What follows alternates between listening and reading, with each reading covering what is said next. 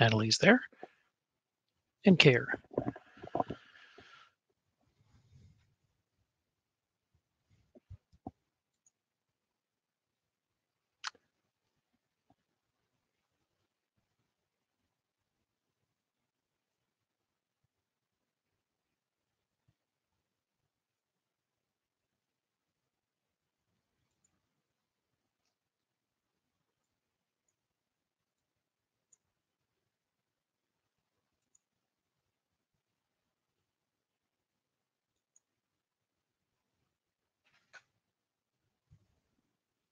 Hello, Chris. Can you hear me?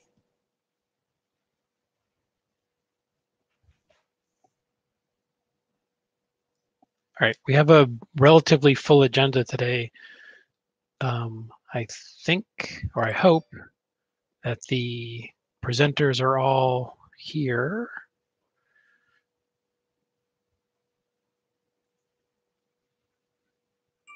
I have a feeling I'm clicking on the wrong thing to let people speak. It's going to be awesome.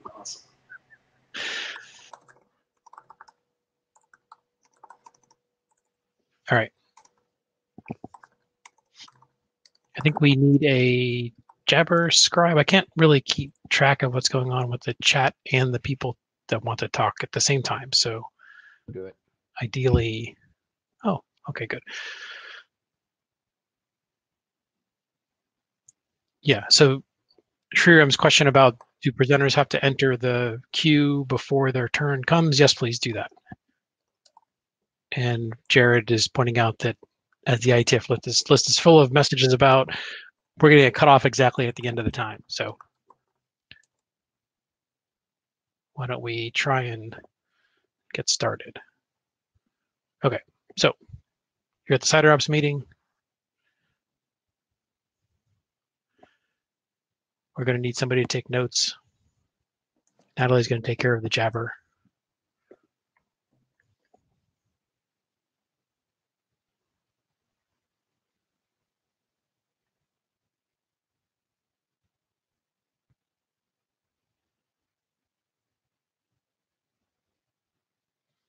All right.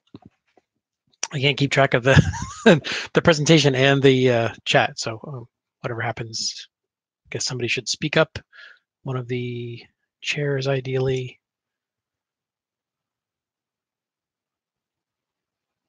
Okay. There's a note well. Ideally, you've seen this before. Maybe I can make this not quite so. Nope, that doesn't help. Great. Sorry. Okay. We have an agenda. I don't think there's anything else to add to it. Oh, sorry, this is the wrong agenda. Well, all right. I guess I just can't make slides properly. Or apparently run a presentation. Anyway, we have 4 things on the agenda. The first one, I believe, go find it again.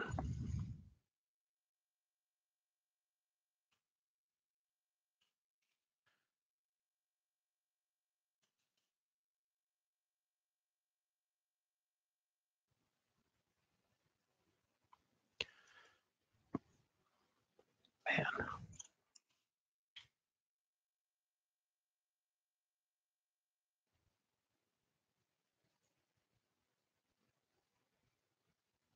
Okay.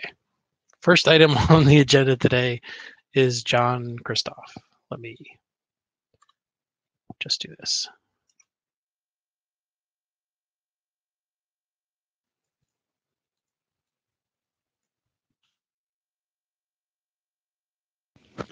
Lord.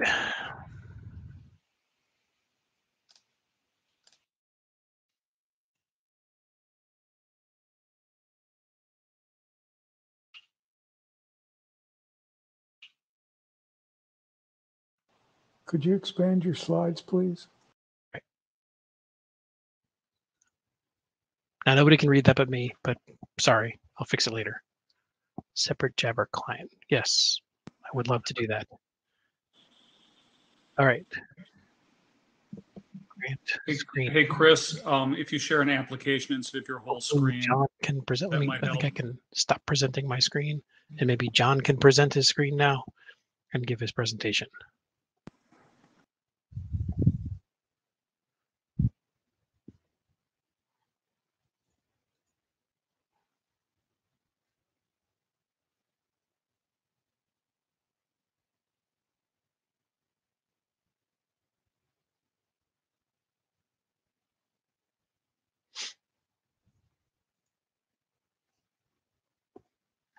Well,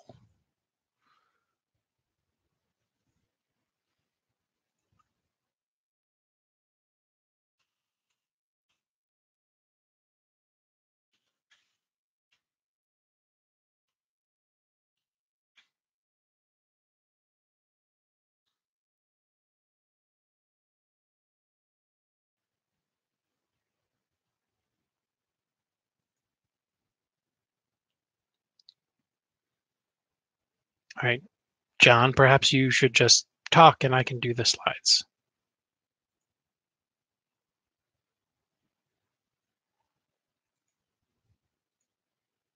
Which look like this as soon as I figure out how to make this stupid thing present again.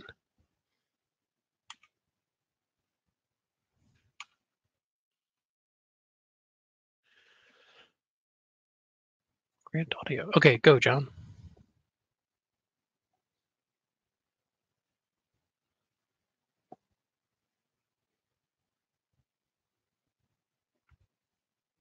Hello, Mr. Christoph.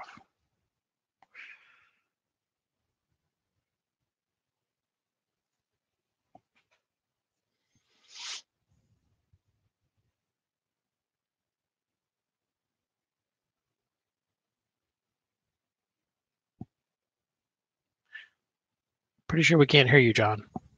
Or at least I can't.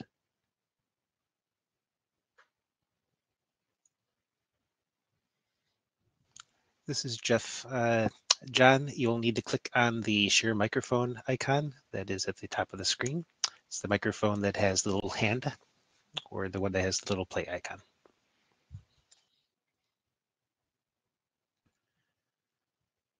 Okay. Let's see if maybe D Ma wants to give this a whirl while we work on John's connectivity. Ideally,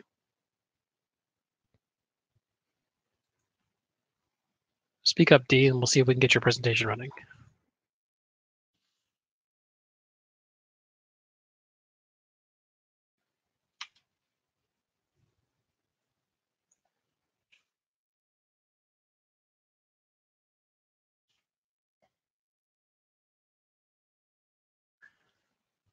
Cannot hear you, D.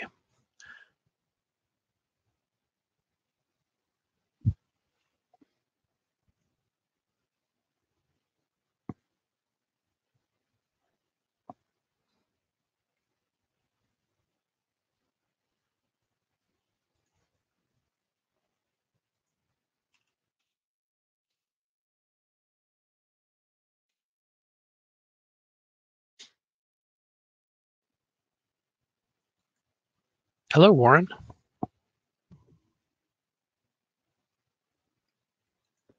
This is Warren, just testing to make sure that audio does work for someone.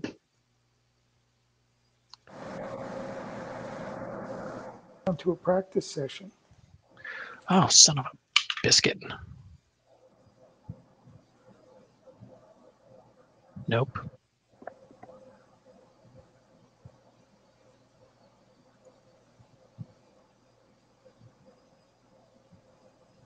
So Warren, we were able to hear you fine. John, one of the things that we have not seen is that you've actually shared your microphone. At the top of the screen next to your participant thing, there'll be a set of icons, a screen, a video camera, and 2 microphones. If you click on one of the microphones, that will allow you to talk to other people. Is that the icons are in the upper left, but when you hover over it, this tooltip is in the top center.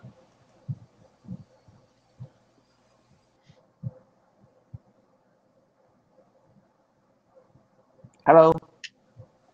Hi, D. Yeah, I'm here. Okay, Can sorry. you hear me? Okay, I sorry. can hear you. Okay. So, shall I get started? Please. Okay. Hi, folks. Today I'm going to brief a draft on RPK validated cache update in Slurm over HTTPS, which can be called RUSH, RUSH for short. During IETF Singapore meeting held last year, I shared this idea, as well as my personal implementation practice to this working group, and also my intention to seek its stabilization. And the version 00 draft was therefore submitted in last December. After that, we also received some comments from the community and made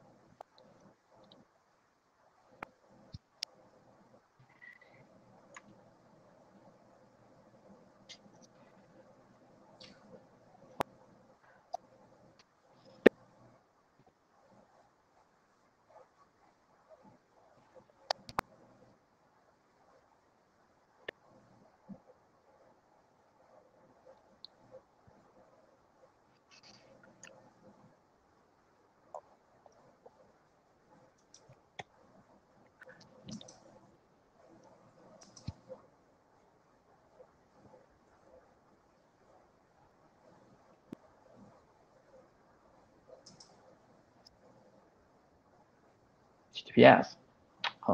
Here is my considerations.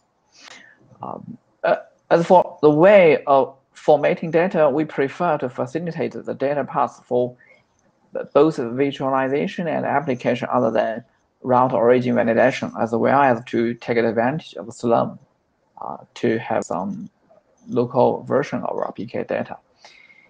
And then we choose HTTPS as a transport at the end of the day because HTTPS is widely supported. It is with security enhancement to offer integrity protection and is protocol data unit independent. Well, when I say it's protocol data unit independent, what I'm getting at here is HTTP is friendly enough to accommodate many kinds of structured data, such as JSON, XML, and YAML, etc. So next slide, please.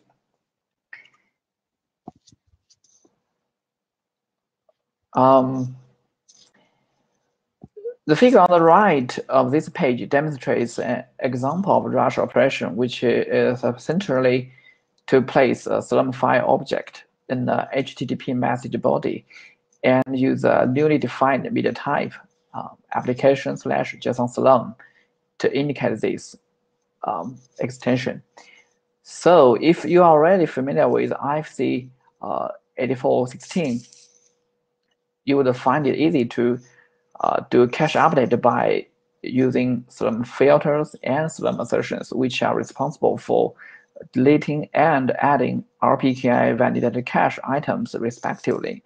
So that's the reason why we use JSON to format cache data in alignment with Slurm file. in other words, we use Slurm file to describe cache data and its update. Next slide, please.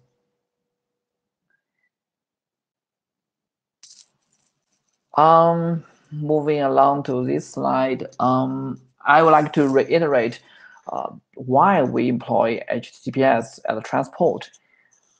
RTR is over there. Do we know why bother to do this?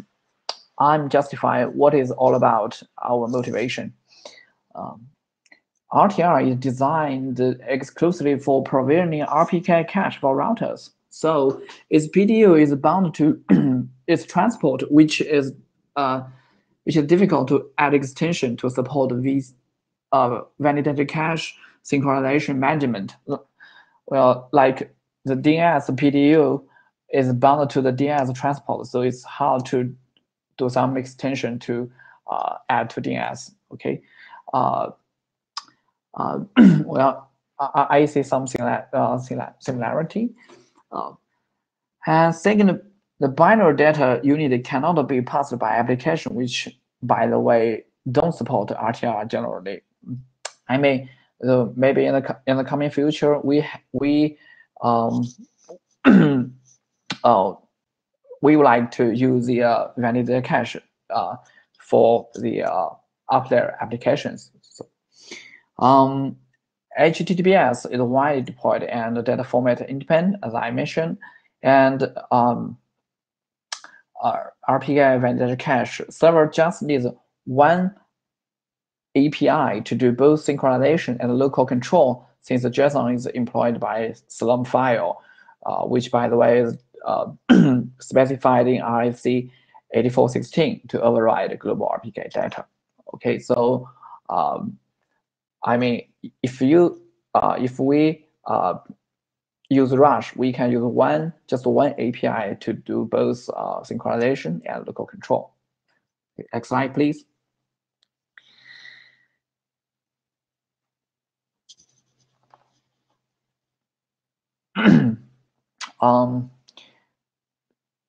We make a separate section of Rush use cases in this version, version 1, help people to figure out in which circumstances Rush can be employed to transfer RPK validated cache.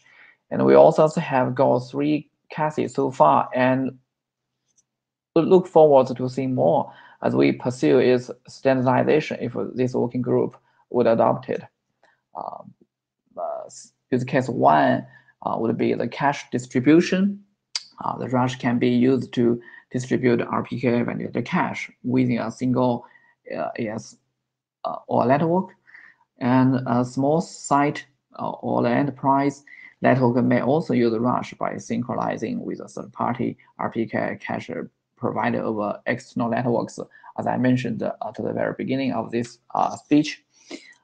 Use case 2, we can use Rush to do local control of networks. A network operator may want to inject Slurm assertion or filters via API offered by RPKI validator or cache provider. So Rush is therefore able to carry out such function. The last one is about the AS0 information. So not long ago, well, I guess as far as I know, in the RIPE community or some discussions on how use Slurm file to deliver AS0 information has been discussed, and the IR needs to publish assertions with origin AS0 for all the unlocated and unsigned address space, for which it is current administrator. So Rush is able to deliver such assertions to RPK reliant parties if so-called AS0 file would be generated by IR, such as APLink or RIPE. Well, I see the proposal has been withdrawn by the author in the RIPE community, but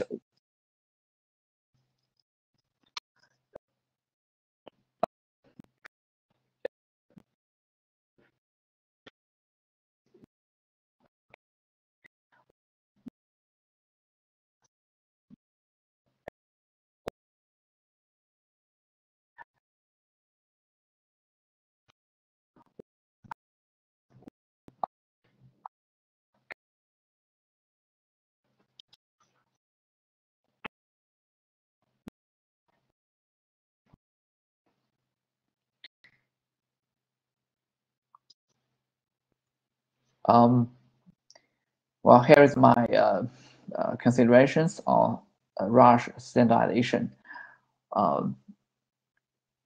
Rush merely focuses on standardized transport and the data format of the RPK cache data.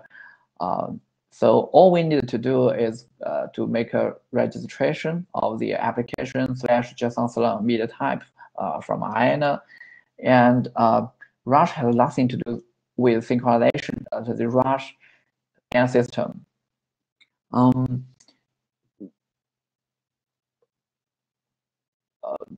We expect the use of Rush in different use cases.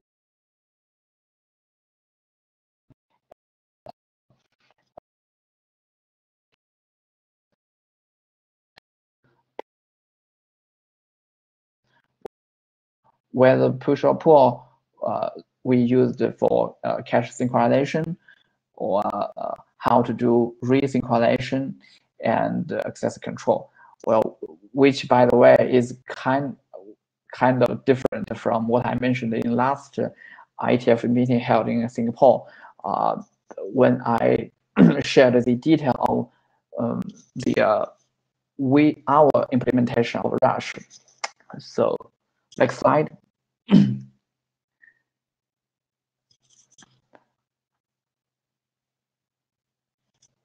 As for security considerations, I think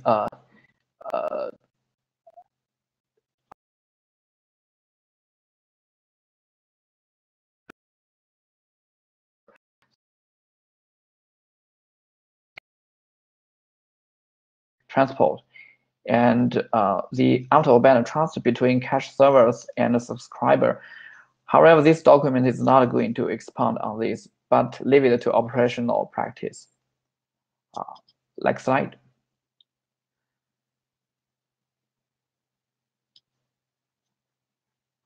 Okay, that's all about what I'm going to talk about Rush so far, and I hope it could be adopted as a working group item. So thank you. Any questions?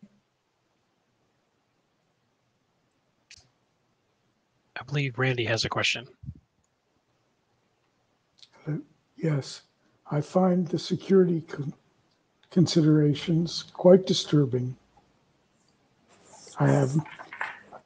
We have a trust model. It's object trust, and I just don't trust getting stuff from random servers that change my view of the RPKI. I like this proposal much better when it was yet more data dangling off the existing trust anchor.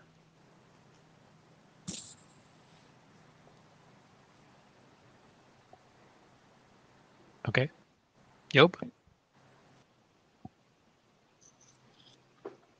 Ooh, disconnected.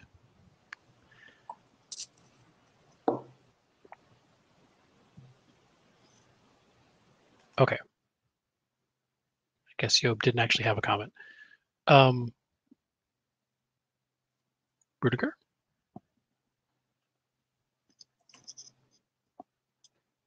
Or not? Okay. Let's move on to the... All right, come on, John and Job, Russell. Is it working? Yes. Nice. I would like to echo Randy's comments on the security considerations.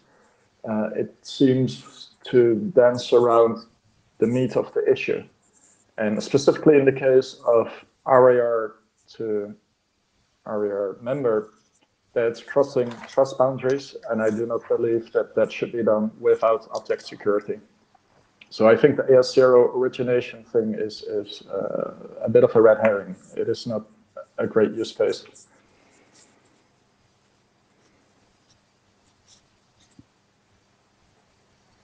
Okay. How do I shut this down? I can kick you out. Okay, let's try. I think we're out of time for these slides. I think if there's real questions here, we should provide them on the list. We can certainly have an interim if we run out of time here or need in the next bit. In 3 or 4 weeks, we can have an interim meeting to discuss this or other topics. So why don't we try John? Let me find your slides.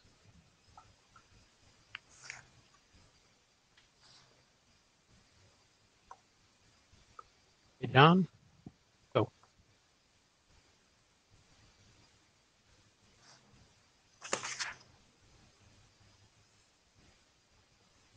And we can't hear you.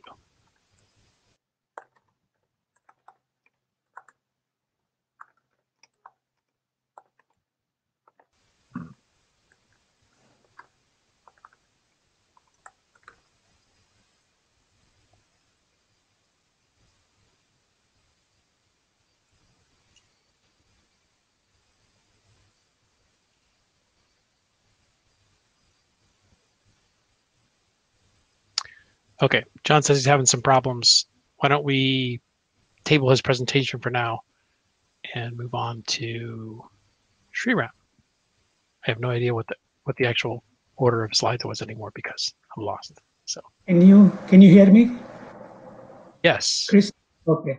Actually, Oliver is online. Oliver was next. Oh, okay. Well, then we can certainly do that instead. Okay, can you hear me? Yes. Yes. Wonderful. Okay, I had my internet went down this morning, so had some problems. Okay, so today I'm talking about giving an update about the signaling BGP-SEC validation state. Next slide, please. So during last presentation, we basically proposed to combine RPK origin validation and BGP-SEC path validation into the same attribute as was discussed during the adoption call. But then when we presented it on IETF106 in Singapore, we had some interesting discussions and heard some concerns regarding backwards compatibility and other issues, and were asked to basically undo this step. So what we did, we basically removed the proposed modifications to RFC 8097, and therefore we removed all the origin validation state, so that at the current in the current state, it's basically just BGP-SEC origin validation. Then we added some wording regarding the non-transitivity of the attributes. There also were some concerns concerns raised, and we added some, we reworded a little bit some parts of the peer signaling. Next slide, please. So that is now again the packet format of the extended community. We have, it looks pretty much the same like the origin validation, RFC 8097 attribute, except that here the validation state is the BGP-SEC validation state. And so the only thing there, what we need to have done is we would need added the BGP-SEC path validation state community by IANA into the registry. Next slide, please. So the validation states are unverified for 0, 1 valid, and 2 not valid. Nothing changed in there. The valid and not valid come from the RFC 8205. And unverified basically means that this particular router did not validate, did not perform BGP-SEC validation on its own. Next slide, please. So for the non-transitivity, what we basically added into the draft is that the router is only, or if the router did not perform the BGP-SEC path validation on its own, then, and it sends this attribute to its peer, then it must set the validation state to unverified. So what this means is basically then if, for example, a particular router receives a validation state via this attribute, let's say it's valid, and it does not perform its own validation state, then it must, if it forwards this update, then it must add the validation state unverified rather than the received validation state valid. And with this, we basically make sure that the attribute stays non-transitive. Next slide, please. Regarding the peer signaling, we have wording in there that says basically that each implementation must provide configuration switches for that to enable or disable the receiving of these attributes on a per peer basis. That should be by default enabled on IBGP sessions and disabled on eBGP sessions. Next slide, please. Error handling, we decided to, and actually that was, I think, since all the time in there, that if I receive more than one of these attributes, then the complete attribute has to be discarded. The same is true in case the validation state is other than the one of the three specified validation states. And then the router must apply a strategy similar to the attribute discard in RFC 7506, I think it is. Next slide. That's it. So, is there any questions?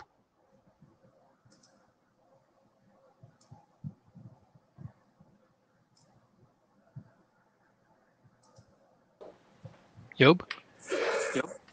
I'm of two minds whether things should be enabled by default on IBGP sessions, because we noticed with the BGP origin validation extended communities that exist today that some implementations made assumptions about whether that community would be present or not.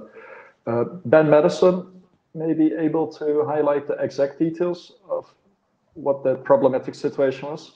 But yeah, I would be wary about enabling things by default across all BGP implementations. That's fine. We can certainly think of having this by default all disabled and then having the operator. The more important part for us is that the operator should have the capability of configuring the enabling or disabling of the attribute on a per peer basis. That is the most important part for me. We just were thinking because it makes extremely good sense to have it on IBGP sessions on, so that's why we decided, or that's why we added the part with it should. I mean, if there's a should, you always can have it different anyhow.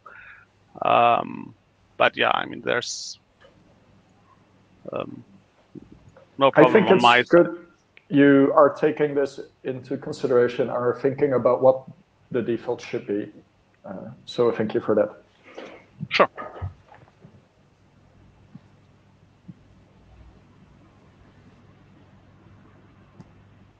Ben, and then Kayer.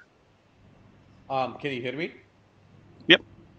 Yeah, super. I think when you, Oliver, say attribute discard, you mean a specific community, and you don't mean to drop all the communities extended. No, just this particular one. Right. So attribute discard typically, if I recall correctly, drops the entire attribute. You want to have some text that specifically references in context of this specific extended community and not the others. That's the only feedback I have. Thank you. Okay. Thank you so much.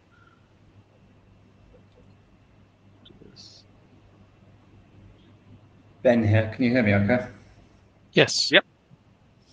So just to follow up on the point that Job was making, the particular issue that we came across when we were rolling out origin validation was that the receiving side in one implementation makes assumptions about what the absence of an extended community means. And in that case, it was treating anything that it received from an IBGP peer without an 8097 community as valid, which is obviously stupid. But to prevent a kind of a new incarnation of that problem, it might be worth spelling out that a receiving IBGP peer that does not receive one of these communities must treat it as having not been validated rather than either positively valid or invalid.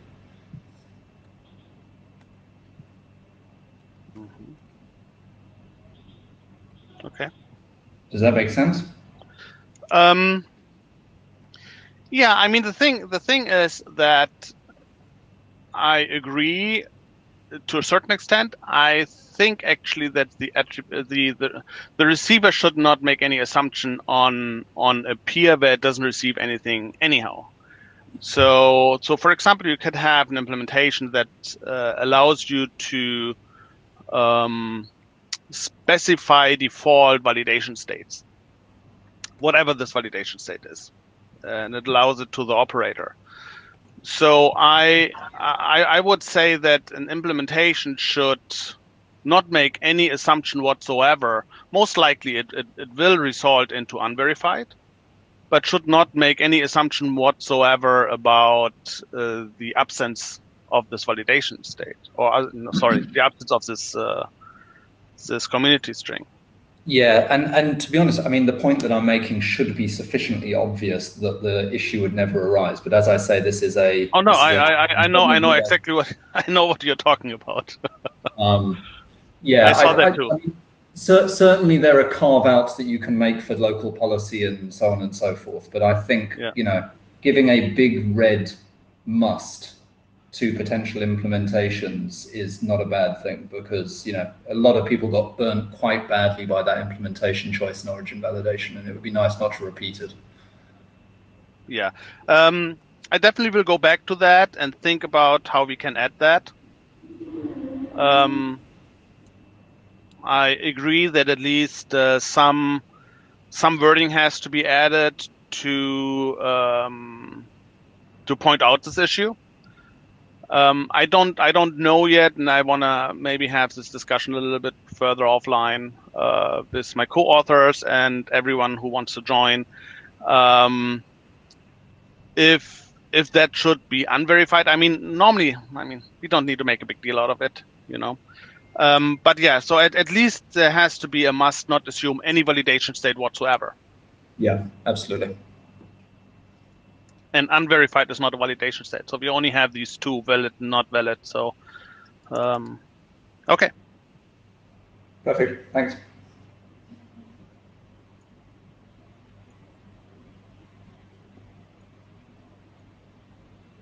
Okay. Okay. And I think Sriram is next. Okay. Thanks. Chris, can you hear me? Yes. Oh, thank you. Okay. So this talk is about AS hijack detection and mitigation. Next slide, please.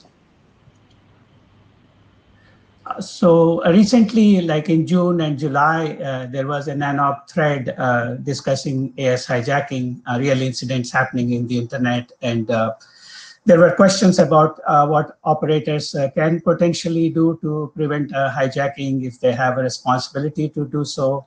That motivated us to think about possible prevention mechanisms for AS hijacking.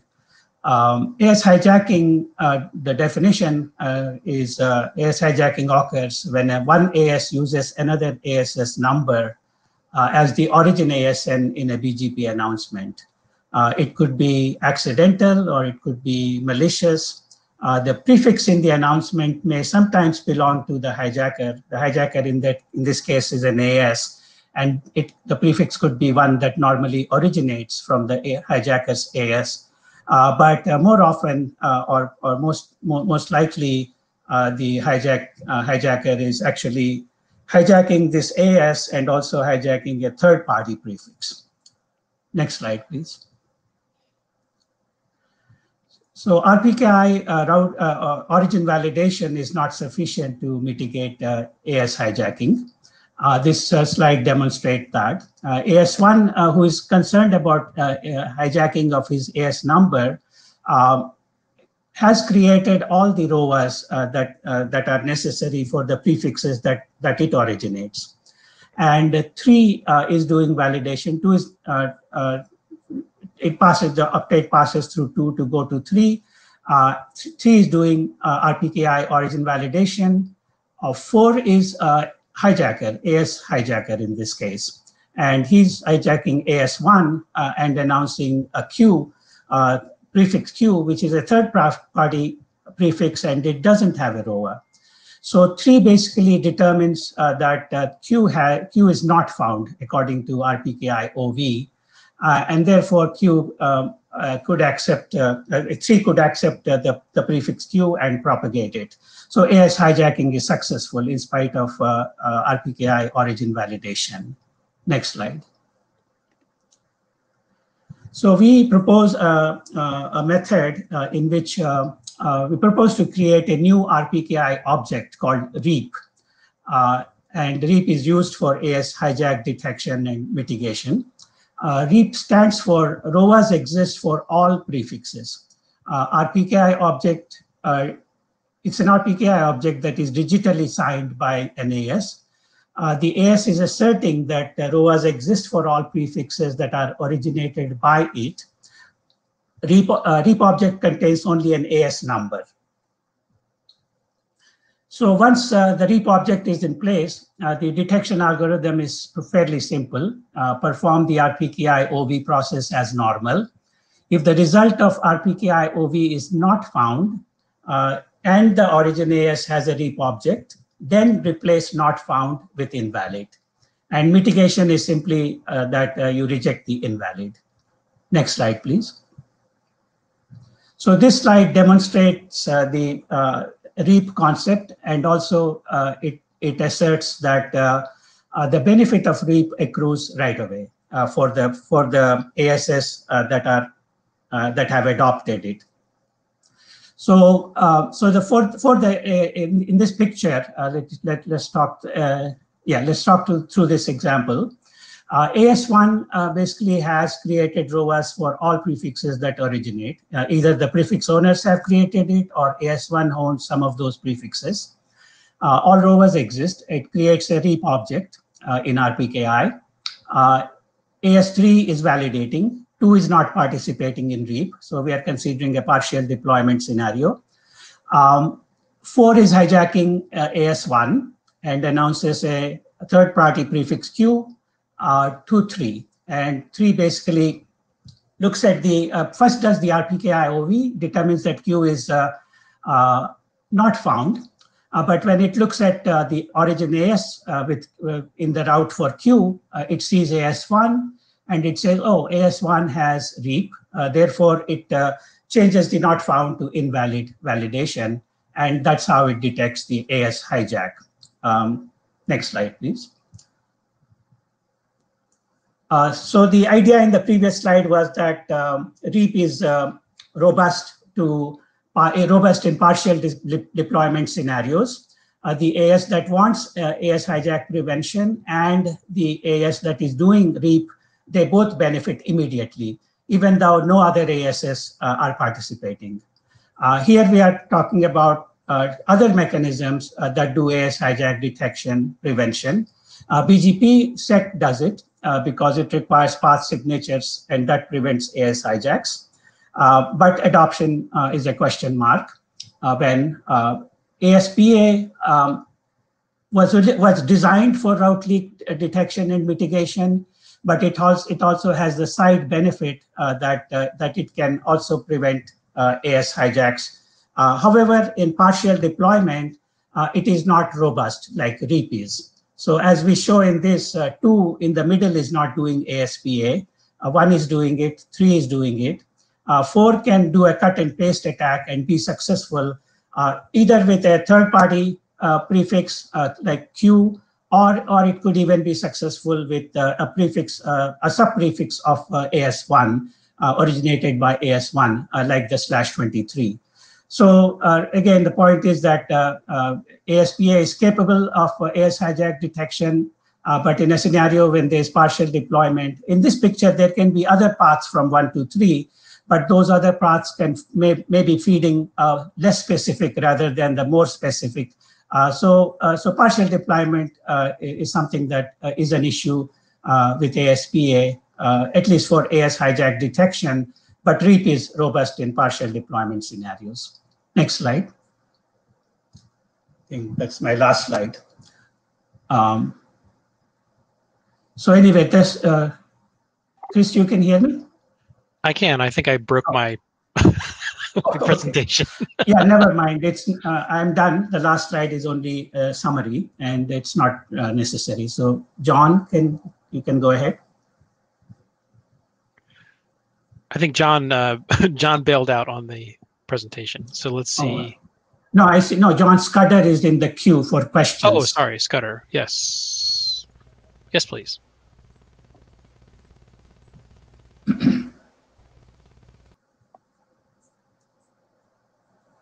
Nope. Lost.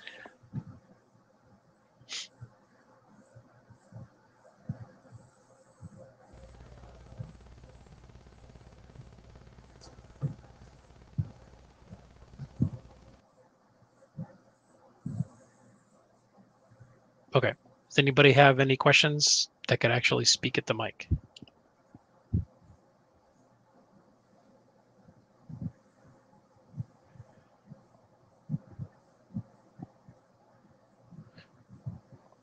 Okay. All right. We'll be happy to have any. Rudiger just came on. Hi. Hi. One resilience remark. Some people are making a major argument about if a CA fails, everything will be fine because, well, okay, it means essentially that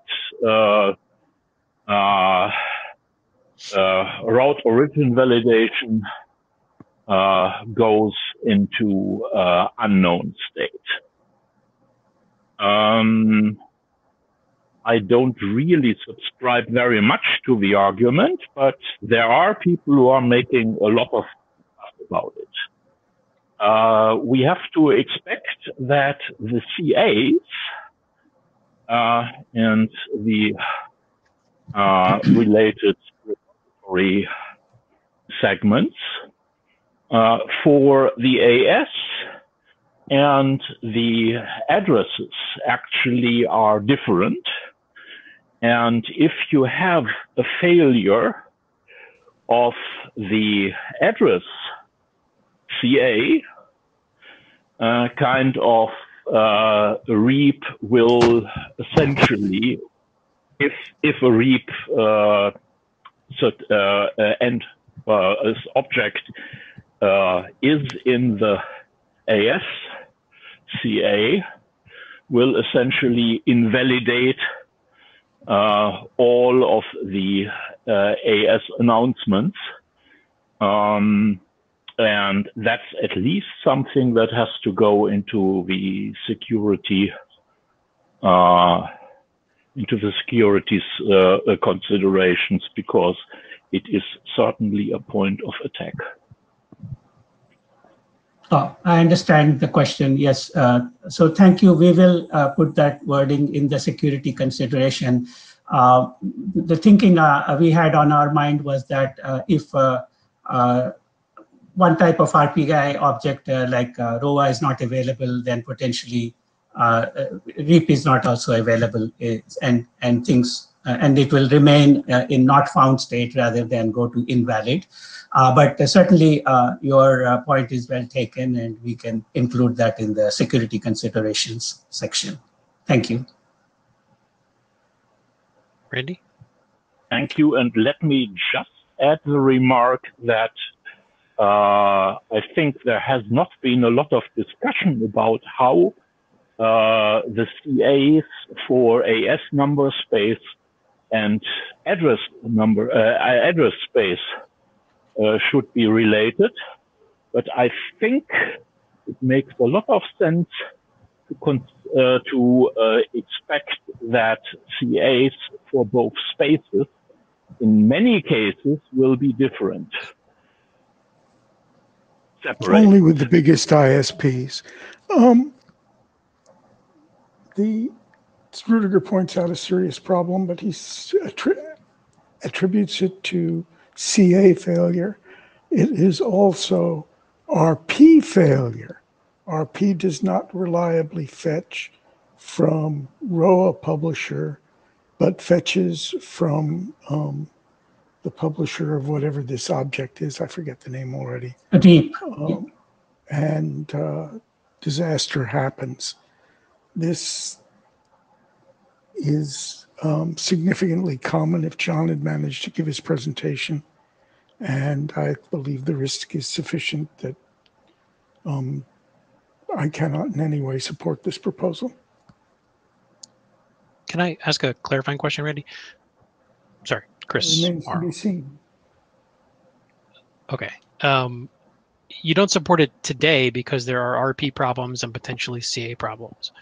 If the RP can be significantly, RP set can be significantly cleaned up so that they understand this failure mode and deal with it appropriately, it doesn't seem horrible as an option. It's unfortunately, John's presentation failure obscures that the relying party universe out there is scary. Okay, I think John said he has a, or could make a pre-recorded thing to share for whatever later. So that would be better. Yeah. Okay. But essentially, relying parties are not overly reliable. And I don't think that going down that path is going to be a success path. I think, yes, we have to clean up relying parties, but I believe we're looking at years. So Chris, thank you for your response to Randy's question. Only other thing I want to mention is that this REAP object is something that is signed by the AS owner, and that is same as the ASPA object. So whatever considerations apply to ASPA also apply to REAP, and we can discuss that further. Okay, Job? It is mentioned that AS hijacking is a concern for AS operators. But for instance, the operators of AS3, between 2 and 4, they never articulated what the exact issues are they experience from people inadvertently using AS3 in their traffic engineering attempts.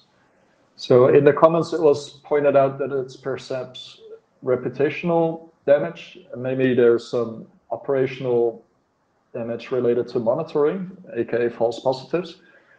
But AS spoofing does exist. It's not clear to me how big of an issue it is. What exists, did you say, John? What exists? AS hijacking does exist. We do observe it, but it's not clear to me what the cost to our community is. How big of an issue is it actually? Yeah, the NANOC discussion I mean, I don't know if you followed the NANOC discussion. That seems to say that it is a concern if, and it also discussed if AS operators have a responsibility to try to prevent AS hijacks.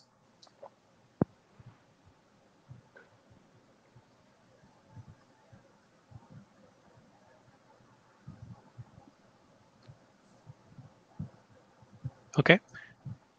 I think we are over time by a little bit. If there's more discussion for this or the other topics, we should definitely have that on the list sooner rather than later so we don't forget. And if there's interest or need for an interim meeting to talk about this or other topics, that would be terrific to hear on the list as well.